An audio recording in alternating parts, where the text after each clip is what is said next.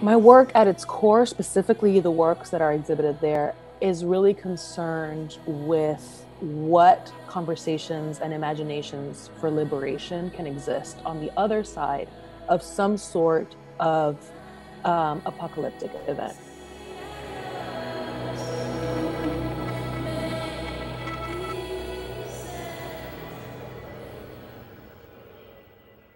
I use that word very carefully. I'm not interested in apocalypse. I'm interested, again, on the other side of it.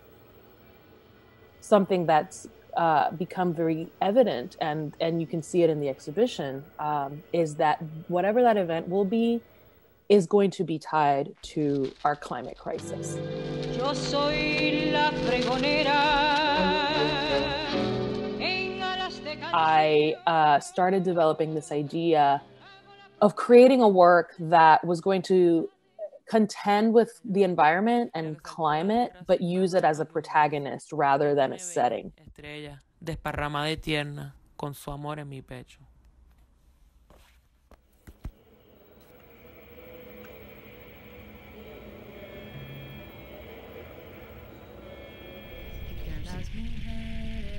You have Sin Agua. That work has a very specific conversation with water and indigeneity, and how sort of thinking elementally about water and wind and sand as being perceived from a desert standpoint and then being perceived from a tropical standpoint, and the histories of indigenous people with those elements, as well as settler colonialism and how it malformed all of those systems to create, essentially in that piece, what modern Phoenix is, which is a place that it sort of exists against all odds in a land that is not meant to support life in that way.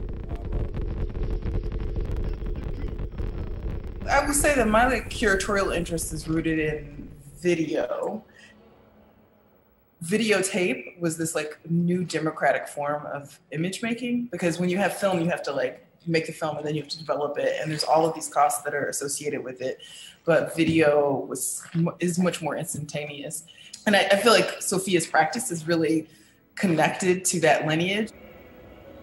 Sin Agua is a good work to kind of point to, because it uses all the cell phone imagery and imagery that would be on social media. And there's artists now have access to a multitude of tools and visual culture.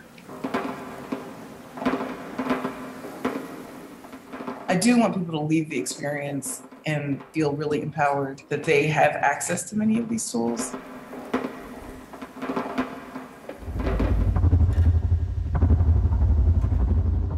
Something that I'm personally invested in is how we can start to think through these problems across borders and across nations, and in an internationalist capacity. So while the work, again, exists in sort of these very fixed points in time and space, the problem is unfortunately a universal problem. Whether that takes place in Puerto Rico or it takes place in Mobile, the conversation is very similar.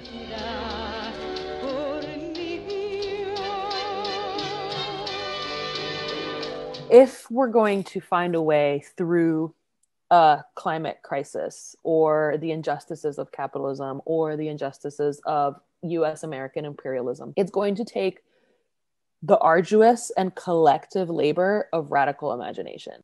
It just takes a shift in what we believe is possible. And that's a really tall order. I don't know that my work does that all the time, but what I'm hoping the work does is that it allows viewers, whether it's through material engagement or through the way that I tell stories, to think, I can use this tool that is imagination and think through our condition in a way that doesn't adhere to any of the models that are presented to us. That plurality is essential to us moving forward in a way that is equitable and includes everybody in really sustainable and care-driven ways. Viva Puerto Rico libre. Viva Puerto Rico.